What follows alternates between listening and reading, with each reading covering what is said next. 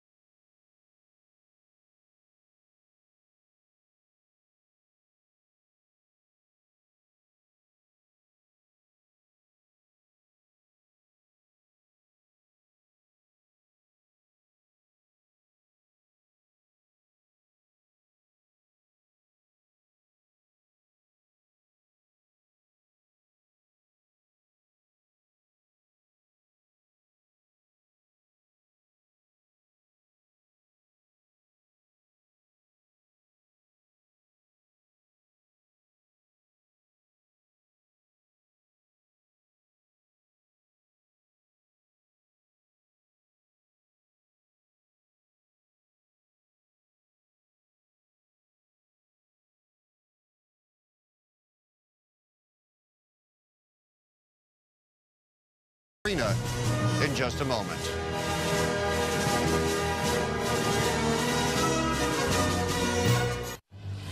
The Olympic flame stands watch over these Beijing Games as we welcome you back on this Wednesday evening to the Workers' Indoor Arena. Super heavyweights continue. David Price of Great Britain in the blue. He's 25 years of age. And the bronze medalist from the World Championships, Islam Timurziev of Russia in the reds. Timurziev lost in the semifinals of the Worlds to Roberto Camarelli of Italy on a walkover. Won gold at the European Championships 2 years ago. Meanwhile, Price is coming off an injury in the quarterfinals of the World Championships against Roberto Camarelli. He suffered a hand injury. They suspected a broken left hand. So Price trying to come back from that.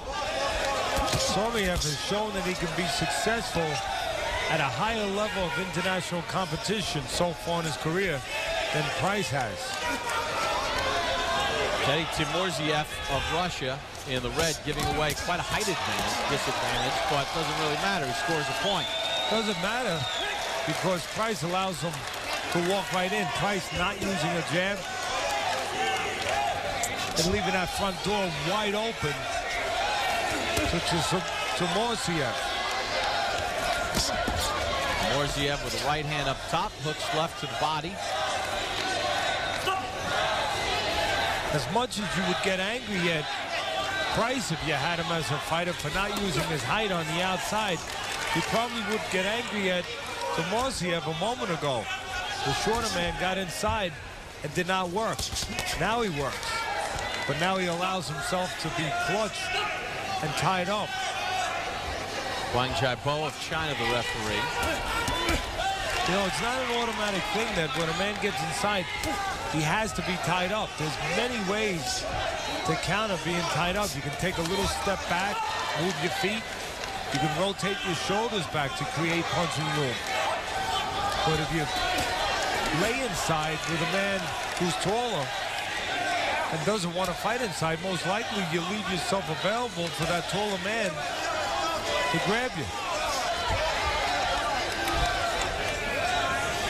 Islam Timurziev of Russia with a 2-0 lead. Got a point right at the bell after 1. Timurziev is from Magnitogorsk in Russia, which is 900 miles west of Moscow. It's known as the Magnet City, once home to the largest steel mill in all of the Soviet Union.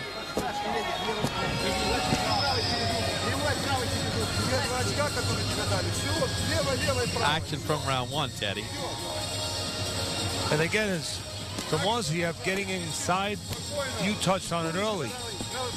Not much of a jab from the taller man, and Timurziev knows what to do. Get inside, but then allows himself to be grabbed. As a trainer, I would want to see Timurziev take a little step back and not be satisfied with the initial punches on the inside. Keep it going. And again, to keep it going, you have to be aware on the inside that the taller man's going to grab you and take measurements not to allow him. And there's a knockdown right there.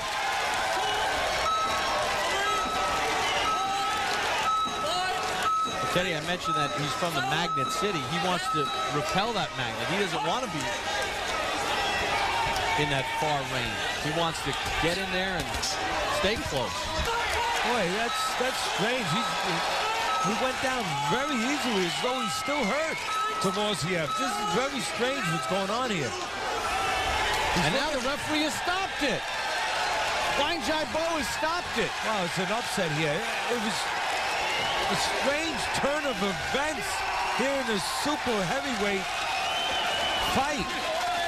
I mean, Timurziev, the shorter man, was coming in a little wide. Price seemed to hit him with a right hand on the way in, dropped him. An 8 count was given. Timurziev was ready to go. And then a punch that looked completely insignificant, didn't look like it landed clean. He was hurt again.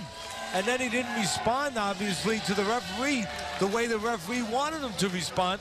The referee stopped it. Amazing. So, referee stops contest, 31 seconds of round number 2. David Price upsets the bronze medalist from the World Championships, Islam Timurziev. Gets knocked down twice in round number 2, and the referee stops it. We'll be back to the Indoor Workers Arena after this timeout. Back in Beijing on this Wednesday evening, the super heavyweights and the Wednesday boxing session coming to its conclusion. Bob Papa along with Teddy Atlas here at ringside. And Teddy, we see a big upset as David Price of Great Britain eliminates Islam Timurziev of Russia, a bronze medalist from the World Championships, and he did it really in spectacular fashion. And he did it suddenly. I mean, one moment, everything's going okay, and next moment, Price catches Timurziev coming in with a right hand. Take another look at it. Right hand on the chin as Timurziev coming in with a wide punch, getting caught in between, and then after he gets up, this punch behind the head, I mean, it's hard to see, but even glance. Here's a better angle. In a second, coming up right there. Yeah, it lands behind the neck. And it drops Timurziev one more time. Take another look at it. Teddy, you know, and there it goes. It glances behind his neck, and he gets up, and the referee talks to him and doesn't like what he sees, doesn't like what he hears, and stops the fight. It didn't really look like he was hurt. He kept looking over at his corner like, you know, what's going on here? And then the referee, you know, in amateur boxing, they're going to stop it on the side of safety. It did. I mean, the last punch really didn't look like it. He may never have recovered from the first punch. First punch was, you know, Price is a big man, and he caught him coming in with a right hand on the chin. And then he caught him behind the neck, which really, you know, it can throw off your equilibrium near the head, the back of the head. One of the reasons why you have the foul, the most serious foul in boxing, where you don't want rapid punching because there's no protection back there. And when he got up, he didn't respond. His eyes didn't look right. Obviously, something like that to the referee. And the referee said, no more tonight. Well, so the bronze medalist from the World Championships has been eliminated by David Price in the super heavyweight division. Now let's send it upstairs to Fred Rose.